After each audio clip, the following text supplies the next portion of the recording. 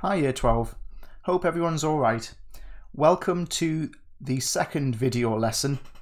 So again, we are going to be continuing section 4.5, which is all about turning points. So given that there was no emails sent to me over the last week asking for any kind of help, my assumption is that everyone is totally fine with what they saw in the previous video. I've also marked everyone's home learning. It was generally very well done. Top mark of 22 out of 25, which was excellent. And what I'm going to do in this video is we're going to continue into section 4.5. So I'll talk a little bit about how to answer questions from exercise 4.5b. But to begin with, I'm going to go through the home learning questions. Now, there will be timestamps in the description. So if you don't need to watch me go through question 1 or watch me go through any of the questions, please feel free to check out the description and click ahead.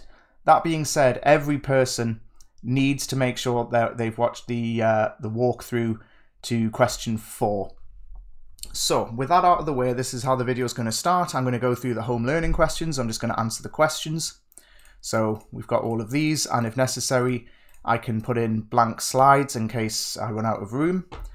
Then the rest of the video, I will talk a little bit about, well, more stuff from the book and finish it off with talking about exercise 4.5b. I'll mention now that there is a new home learning, so I will email this out to you as well. The home learning is due on Thursday, so if you're in school, you'll bring it with you on paper.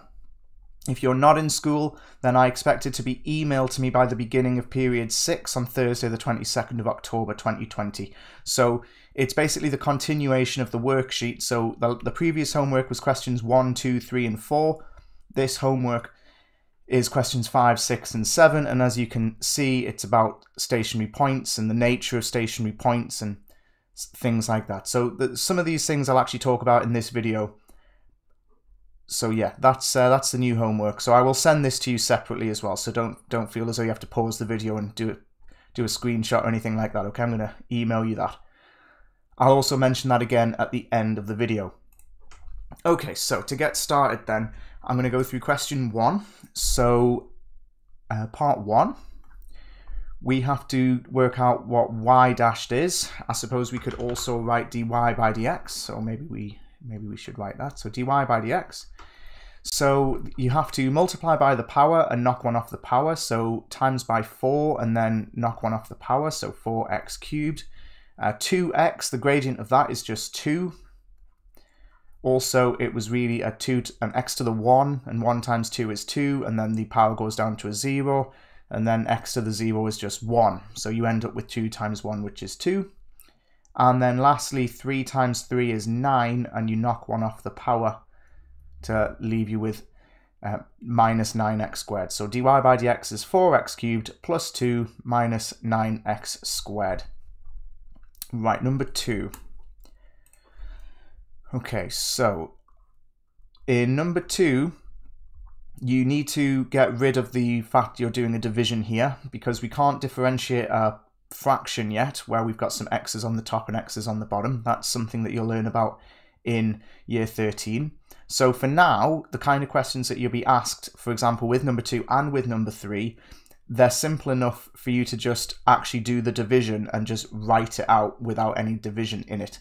So we're going to rewrite y as y equals 3 over root x plus 2x over root x, right? If you think about this as a common denominator of root x, and you would just add the numerators up, so I've kind of split this fraction up as to the sum of 2 individual fractions. This is 3 over x to the half plus 2x over x to the half. And then we'll use our index laws to simplify this. So this is 3x to the minus a half because it was living on the bottom of the fraction. So it's a negative power when written on the top, as it were. So this is a reciprocal. So it's 3x to the minus a half, because it was x to the half but living on the bottom, plus 2 and x divided by x to the half. So there's really, you could think of there being a 1 there, x to the 1 divided by x to the half. You have to subtract the indices, so 1 take away a half is a half, so you have plus 2x to the half. And this is the version, the rewritten version of what you now are able to differentiate, because it's now just a sum of powers of x, which at the moment is the only thing that you're supposed to be able to differentiate. So now I can do dy by dx. So I'm going to focus on this representation of y because it's the easiest version to differentiate. So I times by the power, so 3 times minus a half is minus 3 halves, and then I'd knock 1 off the power, so minus a half take away 1 is taking away 2 halves, so I'm left with minus 3 halves. So I could write it like that. Or I could write it as minus 1.5, or I could write it as minus 1.5 if I really wanted to, but just leaving it like this is probably the easiest thing to do. And then plus a half times 2 is 1, and then knock 1 off the power takes that down to minus a half. So I gave you full marks if you left it like if you left it like this, or any kind of version equivalent to this.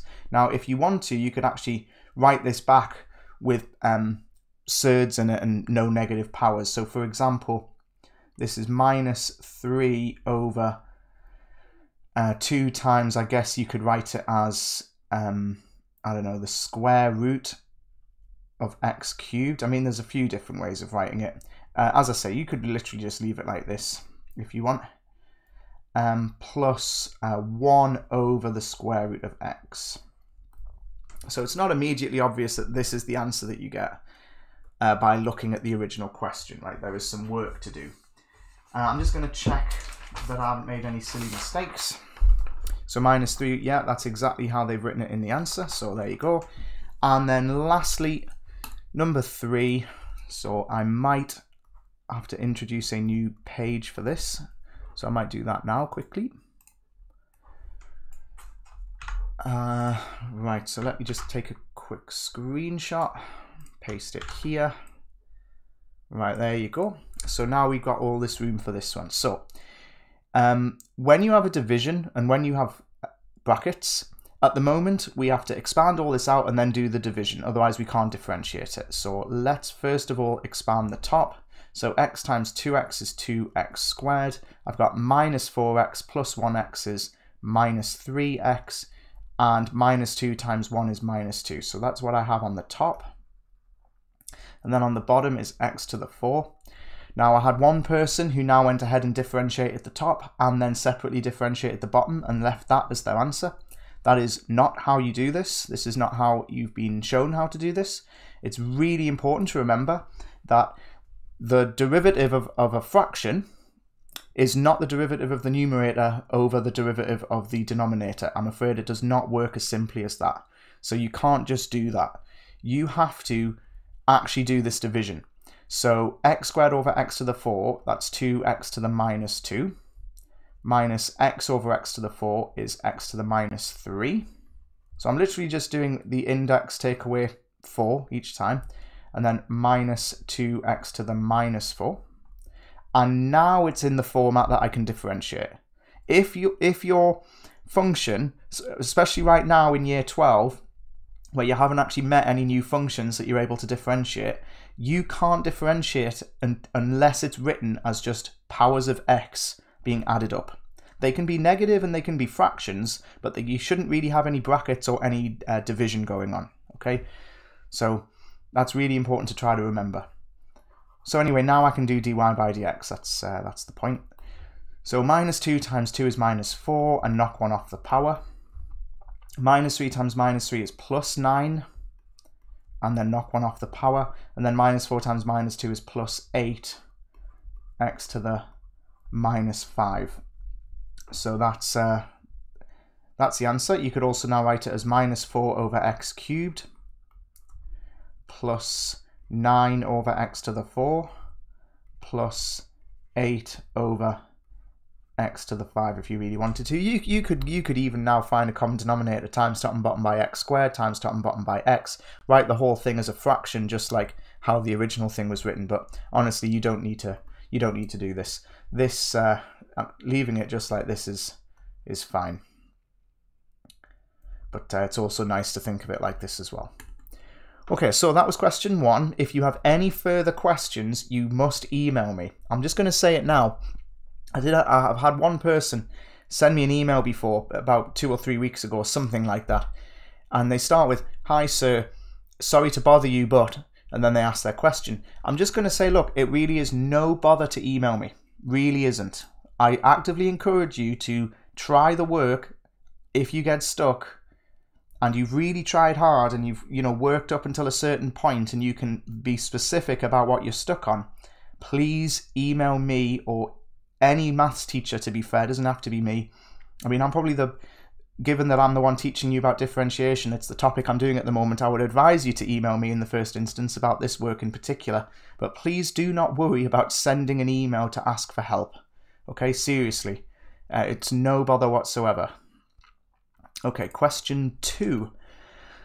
Okay, given that x, so this is x is a function of u, so it's a little bit strange, right, because we're used to y being a function of x, but we can choose any letters we want. We could have t as a function of r, we could have a as a function of b, and we could have dA by dB. It really doesn't matter. It's just we're so used to y as a function of x that this maybe looks a little bit strange. But anyway, it's x as a function of u, and the only way we're going to differentiate this is by expanding it out. So I'm just going to do a very quick grid method. So 3u and 2 and u squared and minus 3. So this is 3u cubed, 2u squared, minus 9u and minus 6. So we actually have that x is 3u cubed plus 2u squared minus 9u minus 6. So to find d2x by du squared, I must first find dx by du. So 3 times 3 is 9 and knock 1 off the power. 2 times 2 is 4 and knock 1 off the power. And then this is just, well, the derivative of what's left is minus 9. So you could just think of it like that if you want. And then I must remind you, the second derivative is not this thing squared. Okay, I know it kind of looks like it, but it isn't. It's not the same thing. You don't now square this. You differentiate this again, okay? So you have to do d by dx of dx by du. Sorry about that. Little mistake. I am so used to doing dy by dx myself that this should have been a d by du. So my apologies about that. So dx by du. And that's what's d2x by du squared. And this is kind of where the notation comes from. It's like I'm doing d by du of something. That is where the d squared comes from. It's just notation at the end of the day. It just means differentiate again. D squared x, and then they write it as du times du. Because it's not really du times du, it's just notation. But that's kind of where the notation comes from. So I have to do d by du of 9u squared plus 4u minus 9, which is of course 18u plus 4. And that's my final answer. Okay, again, any questions about that, send an email. Right, number 3. So we've got a cubic. Find the equation of the tangent to the curve at P, which is the coordinate 2 minus 3. So let's do part 1 first. So the coordinate is 2 minus 3. I also am going to need the gradient.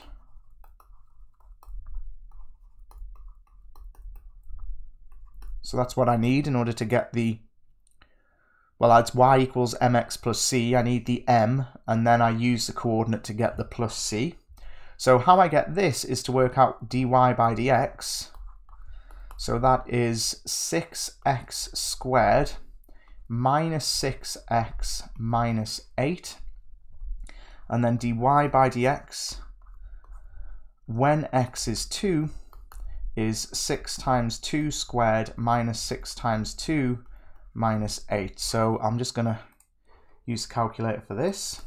So 6 times 2 squared minus 6 times 2 minus 8. So the derivative is 4. So that means instead of this question mark, we now actually know it's 4.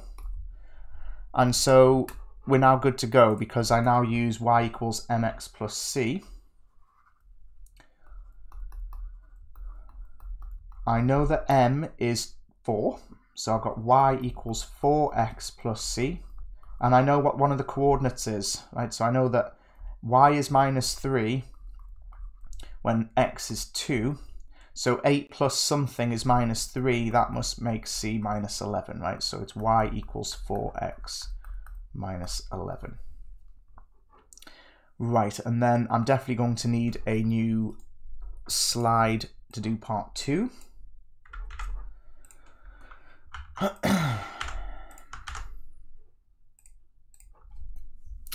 So part 2.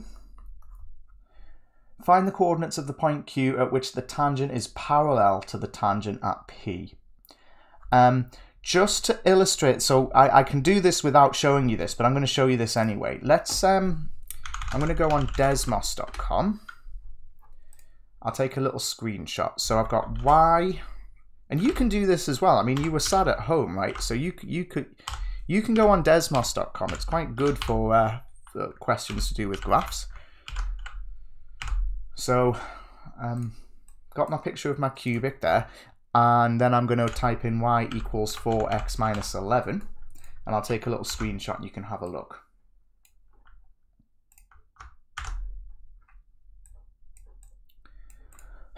So the red line is y equals 2x cubed minus 3x squared minus 8x plus 9, so I just type that into Desmos, and the blue line is y equals 4x minus 11.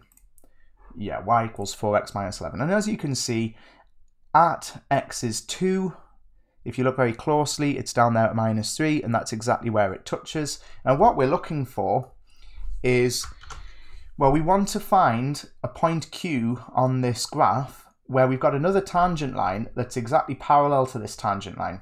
So just by looking, the only place it really looks like it can be is about here. Let me just try to draw that again. I mean, it's right, if you think about it, it's like parallel there and there. So it looks like it's going to be about here. Now, of course, how would I do this without utilizing Desmos? Well, I know that at the point Q, the gradient is 4. So at Q, the gradient is 4. Okay, so the gradient is 4 at this point. I mean, it's also the gradient is 4 here as well at P. Okay, so maybe I'll just do it here, like this, right? In fact, we know it's exactly there. That's where P is, right? So at Q, and also to be fair, at P, the gradient is 4. But what was the gradient again? So the gradient was 6x squared minus 6x minus 8. So this means instead of writing this down, I'm going to write 6x squared minus 6x minus 8. And instead of is, I'm going to write equals. And instead of, okay, well, as well as 4, I'm going to write 4. And this is going to be a quadratic which is probably going to have 2 solutions. And we know it's going to have 2 solutions because one of them is going to give us this one down here, and one of them is going to give us probably this one around about here. Okay, so now we're going to solve this. So I guess I'm going to take away 4 and divide everything by 6. So that's going to be x squared minus x minus 2 is 0, right? So if I take away 4, that's minus 12, and then divide that by 6 is minus 2. And I know that one of the solutions is going to be x is 2, because I mean, I already know that one. So I know it definitely factorizes as x minus 2, and then I guess it has to be x plus 1 to give me this. And if you check, look, 1x minus 2x gives me the minus x. So it's definitely this. Okay, so x either equals 2 or x equals minus 1. The x equals 2, 1, that's where P is. Yeah, that's where P is. The x equals -1, if you look, it actually literally looks like about -1 where I've drawn it there. I mean, I know it's not the easiest thing to see, but it looks about there, right? And so we just have to figure out what the coordinate is when x is -1. So when x is -1, we have to figure out what y is. So let me bring this back up. In fact, we have the y up here, actually. So let me bring the calculator up and do 2 times -1 cubed minus 3 times -1 squared minus 8 times -1 plus 9. And just looking, it looks like it's going to be about 12. Now if you look, -1, go up, was about there, it looks about 12. And in fact, it is exactly 12. Right, okay. So when x is -1, y is 12. And so the coordinate is -1, 12. Okay, so that's the coordinate Q. All right. So just to recap that, we found out the equation of the tangent to the curve at P. We did that by differentiating, putting in x is 2, working out that the derivative was at that point was 4, so that's how steep it was there. So that was the gradient, it was 4.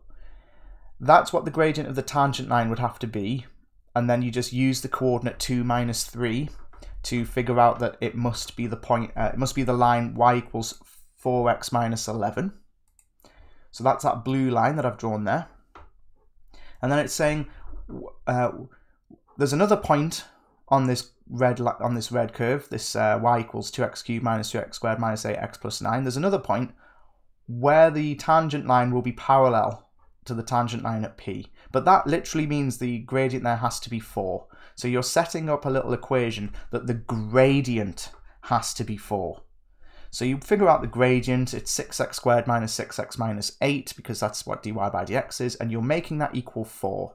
You get two possibilities. One of them was the one we already knew about, and the other one was the one you're looking for in the question, right? Because it's clearly not this one. This was the one we were given. So it's this one. And the coordinate where Q has to be is when x is -1, so the coordinate is -1, 12. You figure out the 12 by plugging in -1 into y. Okay, again, any questions, please send me an email. Right, number 4. Find the equation of the normal to the graph y equals x minus 2 over x squared at the point where x equals 1. Okay, so number 1, we're going to write y equals x minus 2x to the minus 2. We're going to differentiate that. So dy by dx is 1 plus 4x to the minus 3. And when I set x equals 1, I get 1 plus 4 times 1 to the minus 3. Because of BIDMAS, I'll actually do that first. So that's just 1. So it's 1 plus 4, which is 5, right? So dy by dx is 5. So therefore, the gradient of the normal, because remember the normal is perpendicular to the tangent, and this was what the gradient of the tangent would be. So this would be the tangent's gradient. When x is 1. The gradient of the normal is the negative reciprocal of this, right? So it's -1/5. So let's just see, can I squeeze it in here? Let's have a look. So I've got y equals -1/5 x plus c. When x is 1 on the original graph, so let's figure out what the coordinate is. When x is 1, y is going to be 1 take away 2, so -1. So let me say that again. You need the coordinate, right? Otherwise you don't know how to get plus c. So when x is 1, it's 1 take away 2 times 1, which is just 1 take away 2, which is -1. So it's -1 equals -1/5 times 1 plus c. So if I'm already, this is just minus a fifth, and I need to get down to minus 1, so I guess c has to be minus 4/5. So c is minus 4/5. Otherwise you don't get down to minus 1. So your final answer, which I can fit in here because I'm not going to bring the calculator up, final answer is y is minus a fifth x minus 4/5. Right, now I'm definitely going to need another slide in order to answer the next one. Okay, so show that the normal does not meet the curve again. Now, I'm just going to use Desmos again. Not sure why it's doing that, but anyway, whatever. Will it go away? There we go. Okay, so I'm going to use Desmos again to actually plot these two graphs and show you what's going on. So again, you wouldn't necessarily have this opportunity in an actual exam question, but while you're learning and having a look at what's going on, it's a good idea. You should get used to using Desmos. So it's y was minus a fifth x minus 4/5, and I'll take a little screenshot.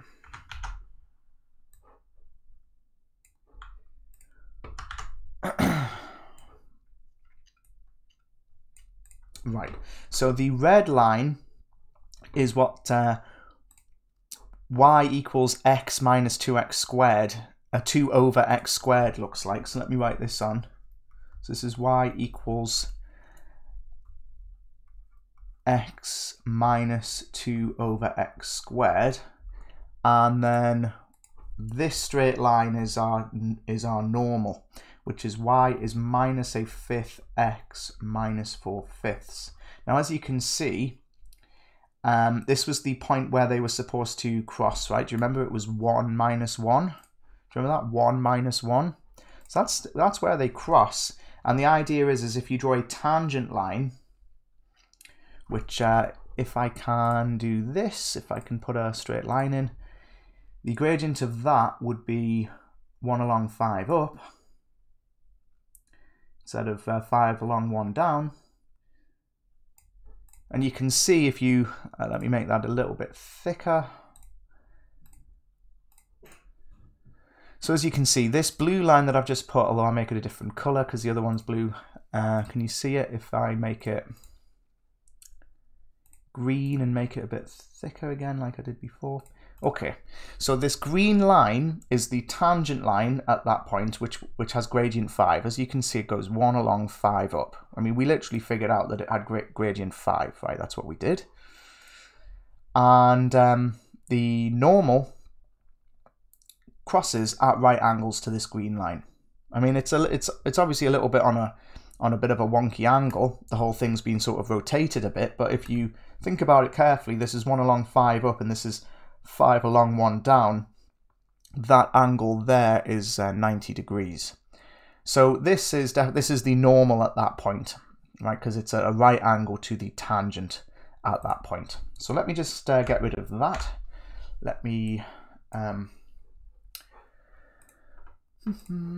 get rid of this. And finally, let me make this a bit smaller. So, show that the normal does not meet the curve again. Well, looking at it graphically, we can see with our eyes that it only meets it in one place, but we have to show this, and we're going to have to use algebra to show this. So what we're going to do is we're going to set these two things equal. So we're going to have x minus 2 over x squared, which is the red line, has to equal minus a fifth x minus 4/5. Okay, so that's what we need. And so the very first thing I'll do to tidy this up is times everything by 5. So this is 5x minus 10 over x squared is now just equal to minus x minus 4. And now I'll tidy up by timesing everything by x squared. This is 5x cubed minus 10 equals minus x cubed minus 4x squared. And now I'll make it all equal 0 because that's normally quite a good strategy. So 5x cubed plus an x cubed will be 6x cubed. So I could have done that in one go there. So that's 6x cubed plus 4x squared minus 10 equals 0. And then what I'll do is I will divide everything by 2. So I've got 3x cubed plus 2x squared minus 5 equals 0. So this is where most people actually got up to. They got up to this. This was now worth 2 out of 5 because the rest of it is now to show that this only has one solution. And it's not enough just to say, oh, when you make x equal 1, this works. Oh, right, therefore it's the only solution. It's like, no, there's some more work to do. Okay, there's some more work to do. So the way you want to show that this only has one solution is to first of all think to yourself, well, I know that 1 is a solution to this. I know that 1 is a solution to this. So that means that x minus 1 is a factor. It means this cubic would factorize as x minus 1 times a sum quadratic.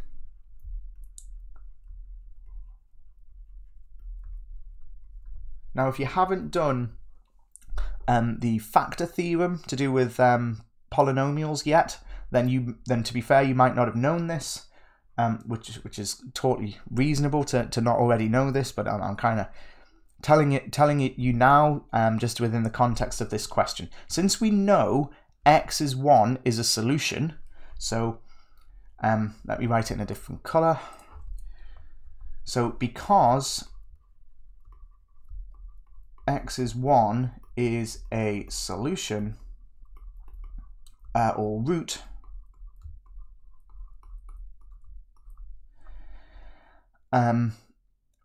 we have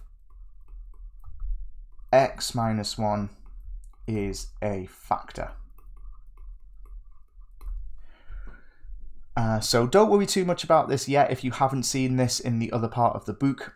If you haven't seen it yet, you'll be coming onto it quite soon, I should imagine. So don't worry too much about it. It just means that the x minus 1 will form part of how you factorize this cubic. And if this is linear, what would I need to times it by to get a cubic? Well, it's going to have to be a quadratic. Okay, so you've either done polynomial division yet, or you haven't. I'm going to assume that you haven't, so I'm just going to show you how you can figure out what the quadratic is. If you have done it, then what you would do is you would do this cubic divided by this x minus 1, and you would get your quadratic as your answer for doing that. Now, I can't off the top of my head remember if you'll have done this yet, but again, don't worry if you haven't, because I'm just going to show you how to do this without using that method. Okay, so we know it's x minus 1 times something is 0. Now let's have a look at what it would need to be. How are we going to get 3x cubed? What would need to be here to get 3x cubed, given that there's only an x here? Well, after some thought, you might establish it has to be 3x squared. There needs to be 3x squared here. Otherwise, when you expand this out, you're not going to end up with 3x cubed. We don't actually off the top of our head know straight away how many x's is going to be, but there is something we can do to figure out what the number at the end has to be.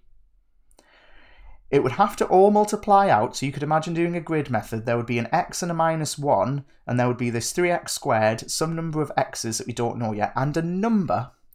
And the number times minus 1 would have to give minus 5. So that means it has to end with a plus 5. Right, it has to end with a plus 5. That's the only way of it expanding out and being minus 5 here. And now what you do is work out how many x's you're going to need in order to end up with, well, for example, to end up with 2x squared. And then I guess you can double check by making sure you end up with the right number of x's as well. So let's have a look. How many x squareds do we currently have? Well, we're going to have, if I do this times this, I'll have minus 3x squared. I'll have minus 3x squared. The only other place I'm going to get x squareds from would be this x times whatever this is. So given that I end up with 2x squared after I simplify everything, this has to be plus 5x. And the reason for that is that one gives you 5x squared.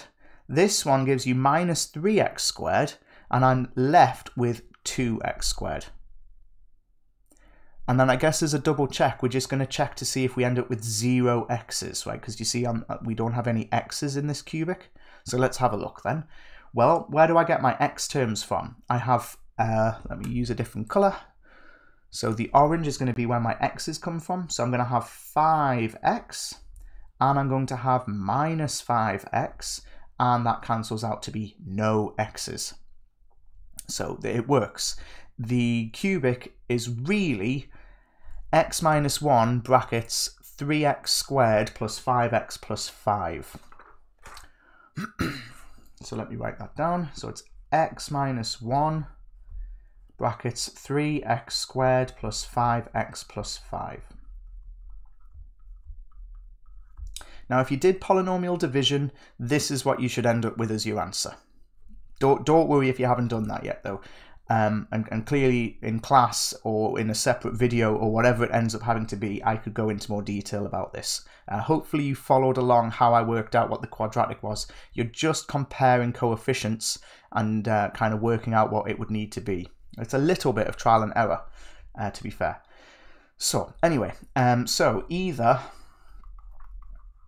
x minus 1 is 0, which gives you the x is 1, which we know about, or 3x squared plus 5x plus 5 is 0. Now, since we're supposed to show that the normal doesn't meet the curve again, it's quite likely that this quadratic doesn't actually have any solutions. And so we just need to show that this quadratic doesn't have any solutions. So the easiest way to do that is to show that b squared minus 4ac is negative. So you check what the discriminant is.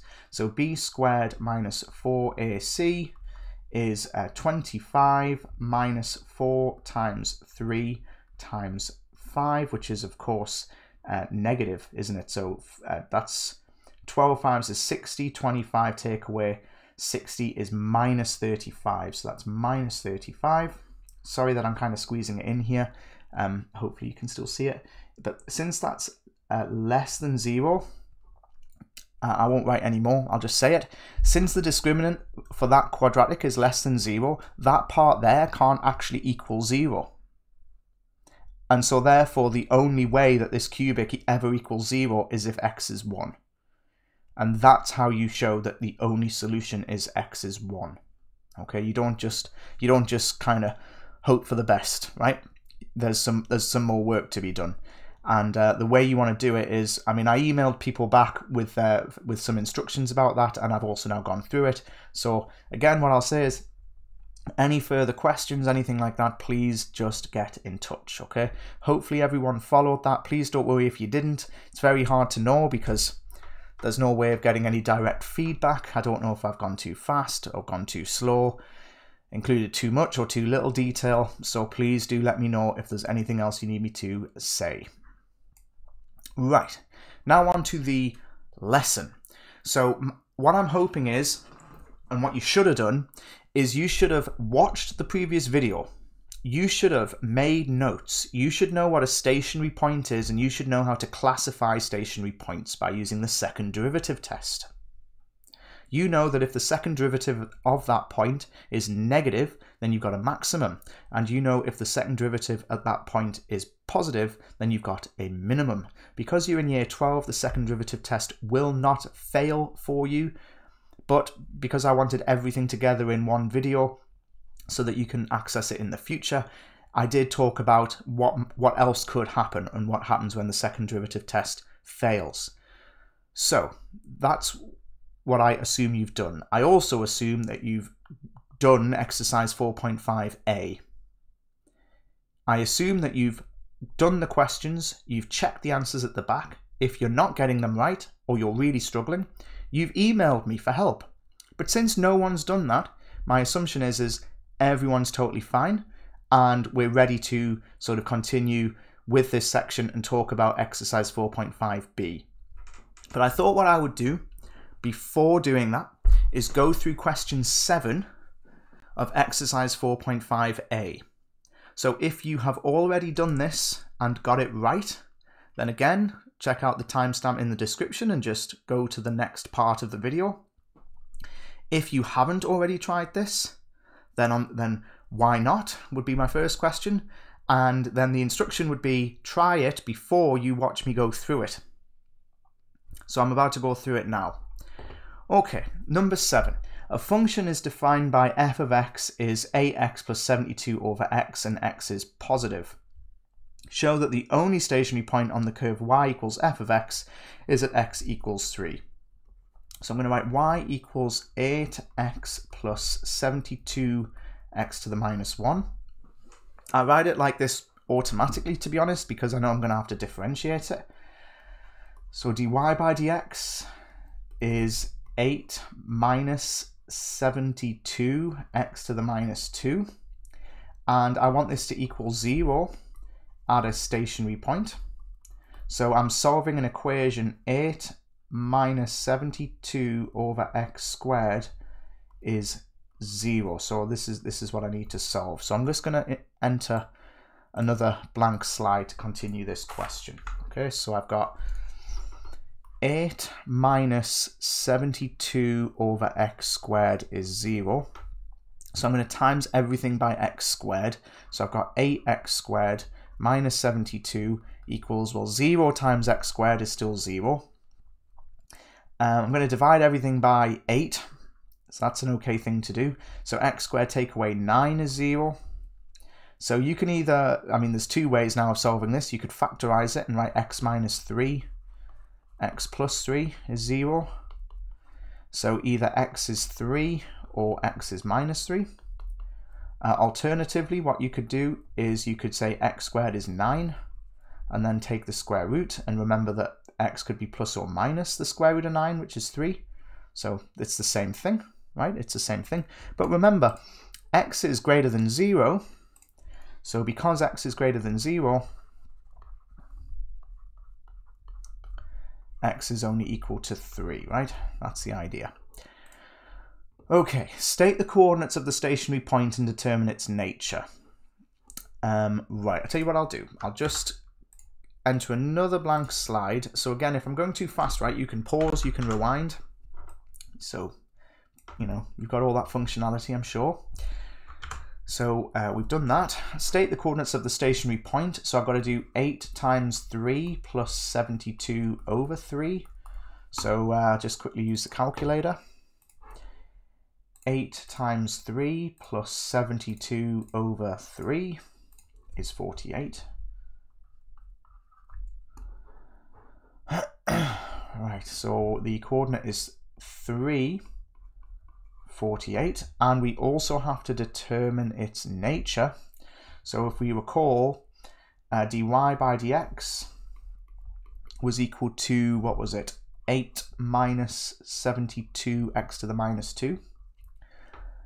Yeah, that's right, isn't it? Yeah, 8 minus 72x to the minus 2, yeah. So I need to do d2y by dx squared. So that's now nothing. And minus 2 times minus 72.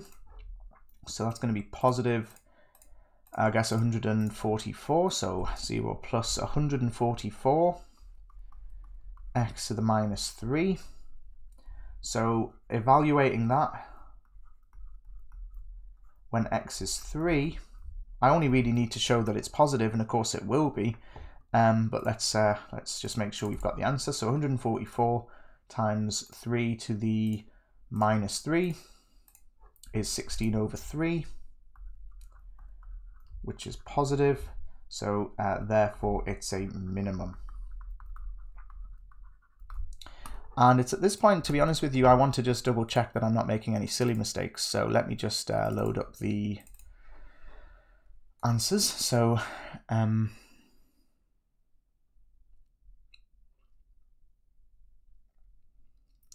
yeah, hope everyone's all right. Hope everyone's following what I'm doing. If not, you do need to make sure you get in touch. Kind of can't stress that enough. I keep going on about it because people aren't. And either everything's really fine, everything's almost, you could call it too easy, or actually you're just choosing not to get in touch, which kind of doesn't make a whole lot of sense. Okay, it just says a minimum at 348, right? Okay, so we're just going to go right ahead and assume this is true, right? Because it doesn't tell you any more information in the back of the book. Just says it's a minimum. So we're right about it being a minimum. Hopefully I haven't made any silly mistakes with the actual working, but we're correct that it is indeed a minimum, and it was 348. So there you go. Okay, so we've now got the related function defined by this, but now it's just x doesn't equal 0. And of course, x can't equal 0 because I can't divide by 0. And it says it has a stationary point at x equals -3. Determine the nature of this stationary point. Well, it has the same derivative. It has the same second derivative. So now I'm just going to do 144 times -3 to the -3. Which is going to give me, well, it's going to give me -16/3, isn't it? Because the only difference there is it's a negative, which is, of course, less than 0, so it's a maximum. And then all it says is it's a maximum. Right, there you go. So that's that one. And that was question 7. So that was, in principle, that was the hardest question of exercise 4.5a. So hopefully that's been okay. Right, now we're going to turn our attention to page 109. So example 3, so there's actually a worked example in the book. So this is a cubic. You can tell it's going to be a cubic because it's 3 linear terms, and it says show that the curve crosses the axis here. So for part A, so I'm going to go through this question, but of course you can also look at the working in the book as well, and you can compare it to what I do. So given that we're going to have to differentiate this, I'm going to expand this now. And I'm just going to cheat. So if you've not ever heard of a website called Wolfram Alpha, it's definitely something you want to check out. So just to be quick about it, when you expand this out, you get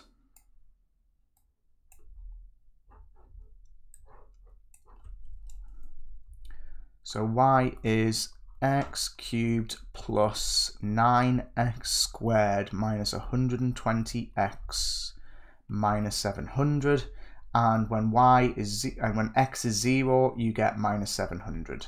So that's, you know, as required. So it crosses the y-axis when x is 0, and that happens. When that happens, y is minus 700. So we've done that. So show there's a maximum turning point here and a minimum turning point there. So we're going to have to do dy by dx. So I guess this is part B. So dy by dx is 3x squared plus 18x minus 120. And this has to equal 0 at a stationary point. So divide everything by 3. You have x squared plus 6x minus 40 is 0, and I guess this factorizes as x minus 4x plus 10 is 0. So there's a stationary point at x is 4 and at x is minus 10, and so I'll just plug 4 into my original function. When I do this, I'm going to get minus 972. So you can verify that with your calculator if you want. So when you put 4 in, you get minus 972. And when you put minus 10 in, you're going to get 400. Okay, that's just me plugging it back into this. And then it says, okay, sketch the curve. So let me just quickly sketch it here. So it crosses the y-axis down here at minus 700. Let me put that this side. It has a maximum turning point at minus 10, 400. So if I go along to minus 10, you could say that that's about there. So that's minus 10, 400. So that's going to be a maximum. Hang on a second. I have actually missed a little part out. We need to show that it's a maximum and show that it's a minimum. So just to quickly do that, it See, I'd have lost marks in the exam if I'd forgotten to do that. Thankfully, I remembered.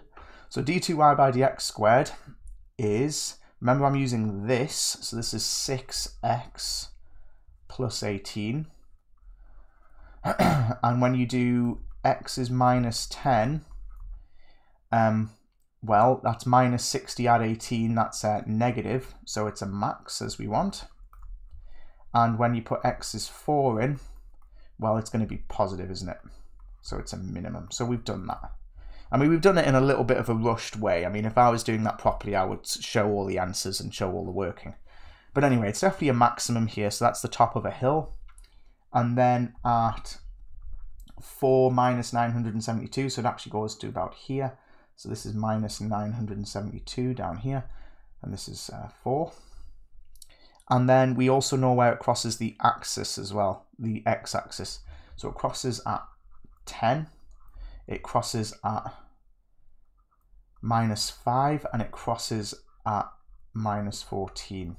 So it's going to come up, go down through there, and then there's the minimum there, and then it's going to come back up like that. So notice what have I done here? It's gone through the y intercept as we wanted. It's got the maximum and the minimum in the right place as we want. And it also has all the correct x-intercepts. So how do I know what the x-intercepts are? Well, I just set this thing equals 0. I want to know when y is 0 for the x-intercepts. So that happens when x is 10, when x is minus 5, or when x is minus 14. Okay. Right, so that's that one. And then on page 110, we start to look at maximization and minimization problems, which is the kind of next part of the turning point section. So if you have a look, for example, at example 4, it says we've got a piece of rope and it's 120 meters long. It's going to be used to draw a rectangle on the ground, and it says what's the biggest area that can be enclosed in the rectangle. So if you think about this, there are lots of possibilities, right? For example, you could have 20, and you would know that this is 20, and then that's 40 altogether. 120 take away 40 is 80, and halved is 40. And so then your area is 800. For example, I could have 10,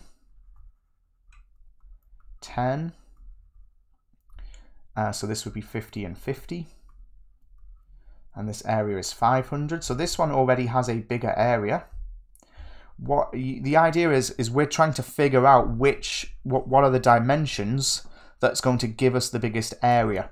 Is the biggest area actually 800, or is it something even bigger? So we have to have some way of figuring this out. So what we're going to do is we're going to draw a little picture, x and x. And I guess, what's this? That adds up to 2x. So altogether, these add up to 120 minus 2x. So if you halve that, because they've both got to be the same, you'll have 60 minus x and 60 minus x. And if you look, actually, this is what it is. I mean, when x was 20, we had 60 minus 20. When x was 10, we had 60 minus 10.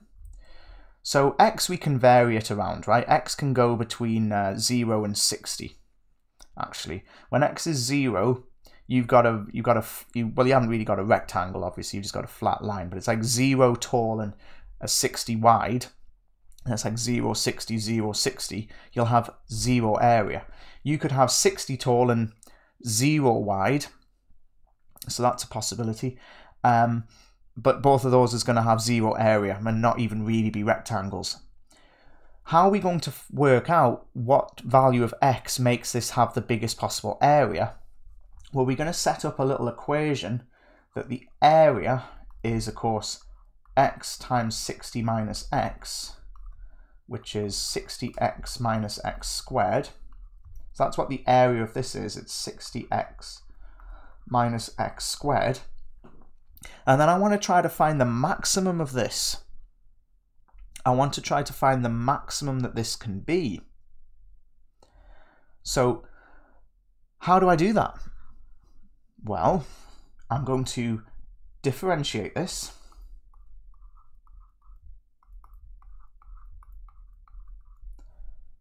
and I'm going to make that equal 0, because at 0 we're going to have a stationary point. So if you notice, this solution is x is 30. Right, add the 2x and half, you get x is 30. And that should make some amount of sense, by the way, that this would be 30 and this would be 30, and you'd have the area of a square. So it's actually, it's a well-known fact that for a given perimeter, the quadrilateral that maximizes the area is a square. Okay. Now, how do we actually know that this is a maximum? Because without doing this last part, it could be a minimum. I mean, we know it isn't a minimum, but we have to check. So the thing we'd have to do, and apologies for this, that I'm kind of going up the page, but anyway, it doesn't matter. So I've kind of gone from there to there, and now I actually have to go up here. I have to do d2a by dx squared. That is just minus 2. So notice how no matter what I did, that's negative. So my value is a maximum. Okay, and the questions in exercise 4.5b are all kind of similar to this. You have to think about, and it tells you the strategy, it gives you some examples in the book, and it gives you nice full working. But the exercises that you would move on to next, and if you're in on Thursday, to be fair, this is where it gets a little bit complicated, because if you are in on Thursday, but you've already done exercise 4.5b, well, we might have to move on to something else. But maybe if you haven't already done exercise 4.5b, then that's what we would have been doing on Thursday. So the situation is a little bit complicated because it's not immediately clear what Thursday is going to look like. But I've made this video now. I'm going to put it up, going to tell you what your homework is, and allow you to work through exercise 4.5b in your own time. So this is exercise 4.5b. So they're all kind of phrased a little bit more complicated than how they would have been phrased in exercise 4.5a. Exercise 4.5a is just giving you, they're telling you what the function is. They're telling you, right, differentiate it, set it equal to 0, and then use the second derivative test. In this, it's a little bit more complicated because you have to kind of work out what the function is first that you need to differentiate, set equal to 0. So, for example, if you look at number 1, we've got two numbers, x and 1,000 minus x. So if, say for example, x is 50, then the other number would be 950, right? And they add up to make 1,000, of course. So what would they need to be to maximize their product? So their product will be the two numbers times together. So, for example, you might set up a little function called p for product. And that's going to be x times 1,000 minus x. And you want to make this as big as possible. Well, you differentiate it and set it equal to 0 for a stationary point, and then show it's a maximum. Okay, remember, setting equal to 0, the derivative equals 0 doesn't immediately give you a maximum, remember.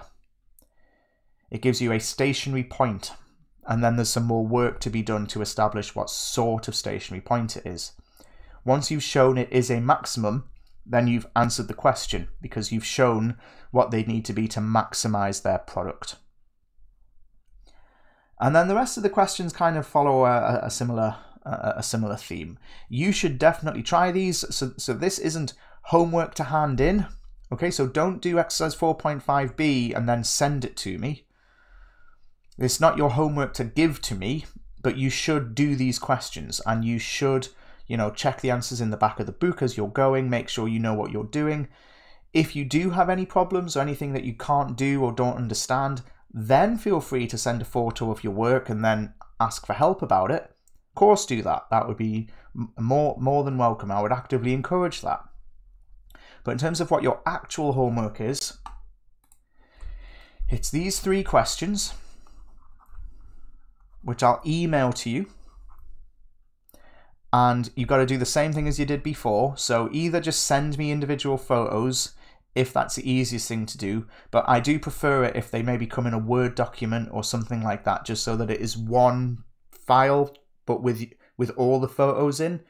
But please, as long as I've gotten the photos of your work, that's obviously fine. I should just point out, part of the assignment is to take clear photographs that don't crop any work off. I'm not going to award you full marks on a question if part of the question is cropped off. Okay, so part of the assignment is actually to make sure the photos are clear. So I'll just say that. Right, and then that's basically it, everyone. So you need to, over the course of this week, do exercise 4.5b. You need to ask for help if you're stuck. And separate to this, you're either going to bring this in and hand it in, by hand in person in Thursday's lesson, or you're going to email this to me with email me some photos, and then I'll of course I'll mark that for you as quickly as I can. Hopefully all of this has been okay. If not, I keep saying it, but please send me an email. Yeah, anyway, enjoy the rest of your weekend, yeah, thanks very much. Leave a like if this has been useful, and I'll see you next time.